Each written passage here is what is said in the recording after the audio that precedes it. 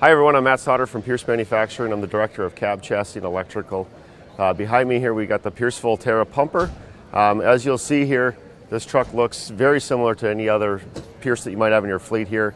Our Enforcer cab and chassis, all the options that you could typically configure can be configured on this truck.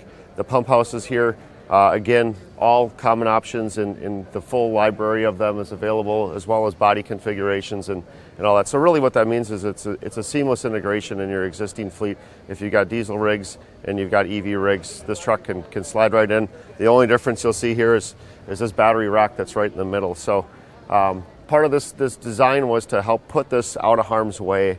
And so as you see here, it's centrally located, so it's going to protect itself from front or rear impacts. Inside there is all of our high voltage components, so they run down to a transmission which is right below it.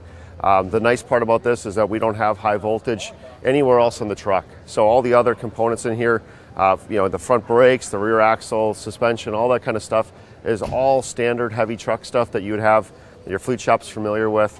Really helps those departments service these things without special technicians and training, keeping the fleet up and running in good repair. So lastly, I think we're taking this thing on the road here. So after the show, it's going to head out on our summer road rally here. Come check it out, drive it. We'll have availability to pump it, do all the stuff, and really understand how seamless this truck could fit in within your fleet.